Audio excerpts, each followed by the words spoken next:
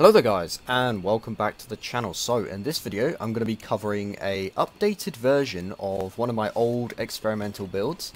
I am going to class this as a new experimental build since it is a new build, but it's basically a upgrade of an old one I did not too long ago. If you remember, I did a build on Stamina Thief Secret and Slugger Secret paired together. I hadn't seen anyone do it prior to that, and the video did really well as well, so a lot of people definitely liked Stamina Thief with Slugger. So basically, due to Fatalis's like set bonus inheritance, we can actually do that again, but make it much better than it was before. So, jumping right into this, we have a whole range of decos that are quite beefy, I'm not going to lie. There is an alternative to this. I'll get into that later when I actually cover the part that you can change. So, obviously we have Crit Ice 7 because we are using the Fatalis Hammer. And with all of our crit options here, we will be able to get to 100%, but only through the use of Agitator. So you will have to wait for Agitator to proc before you can do that, and then obviously when it does, you'll have 100%. No real way of getting 100% without that, honestly. You could swap out the Acrobat there for maximum might and get to 95% before Agitator procs, but with how, you know, people mostly use Hammer, you want to be charging your Hammer, and obviously your stamina will be draining, so, and with only 1 point of maximum might, it's not going to be proccing, so yeah. Anyway, that's that. Obviously we have Stamina Thief. I decided to go with Stamina Thief slash Crit Eye just to clean up my Crit Eye, but also get Stamina Thief, because I'm not gonna lie, it was really hard to make this build perfect. It is so hard to slot in this stuff when you have to go for 100% crit. That's the biggest downside with these Fatalis weapons, is you have to put in crit, like so much of it. And I mean, I'm not even getting 100% without Agitator. I have to have Agitator to get 100%, and I have to have Agitator 7 to do it too. So, well actually I only need 6, but the 4 extra attack is nice. Anyway, there's that. We got attack boost, which gets cleaned up in our mantle. I decided to throw in peak performance here just because I don't know what else to put in here. So I threw peak performance in the mantle. You can change this to whatever you want. You may not even be using a glider mantle, so you might not even be able to put that in there to begin with. So, you know, a lot of people use temporal. I personally hate temporal. I don't really like that it disappears in 5 seconds, so I use glider with rocksteady and safe landing, so I can just get back up immediately. Safe landing can easily be swapped out if you aren't a fan of this. You can put it to pretty much whatever you want. You can get another point of handicraft if you want.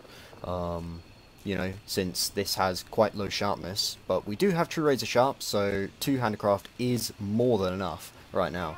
But you could put in coalescence if you're a fan of that. That's 12 extra attack. You could put in clutch claw boost. I don't know. You could pretty much put in whatever you want. There's a 3, 2, or a 1 slot, so you could clean up attack boost with that if you wanted. You could clean up divine blessing without needing the mantle. It's completely up to you. So yep, that's the build.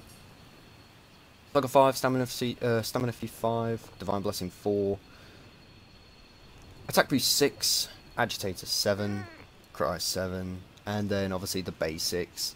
Stun Resistance comes in free, Crit Boost, Weakness Exploit, you always got to have. Handicraft 2, this is actually the part that we can change. If you do not have a Handicraft, like a 4 slot Handicraft that gives you Handicraft 2 straight up, what you can do is you can actually switch your gloves to the alpha version, so you get handicraft 3 built in, and then you could put in I'll actually just do it here for you.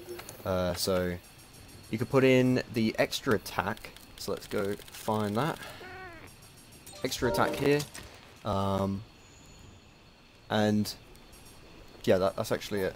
Yeah, that's the alternative right there. So basically you get 1 point of handicraft extra than the other version, but you lose 1 point of attack. Because handicraft 3 isn't really necessary, I prefer to go with the other route since I have a double handicraft duel. So yeah, that's that. All personal preference. Completely up to you if you lack the jewels. I think also you could actually switch... yeah, actually I just found another alternative that I did not see before. So here we have exactly what I just had. Yeah. You would put attack here, I believe. And then I would switch out these two and go with Stamina Thief Handicraft twice. So you'd get the exact same results without needing the Fat Handicraft jewel. So, yep, those are the two other alternatives that I didn't see before, but there you go. And that's the build. So, let's look at damage with just the attack first off. We'll just do like a basic combo here. Just your regular attacks. As you see, I did not get a crit in one of those hits, which is rather unfortunate. As you see, it does a lot of damage because it has 2,300 attack, which is very, very good. Peak performance should get a little bit higher. Yeah, a little bit higher there. Still missed that crit there. Rather unfortunate missing those crits, but Agitator will clean it up, so it's not all lost. But yeah, that's the hammer. There's not really much else to say. Of course, like usual, I'm going to show this thing off in a hunt. Don't know what we're going to fight, but I'm going to beat something up with this hammer.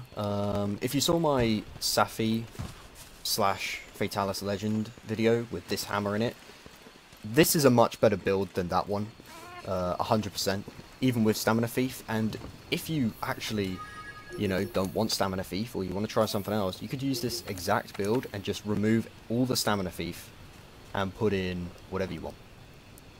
Whatever you want. So you could get rid of these two, you could put in one more Expert, free up a 4 slot, get rid of these two, put Handicraft / something else, or just put a double Handicraft and then free up another slot, put attack in here, so you get attack boost 7. You know, there's a lot you can do if you don't want Stamina Thief. But the build is focusing on Stamina Thief. It is an upgrade from our old experimental build. That's what this is about.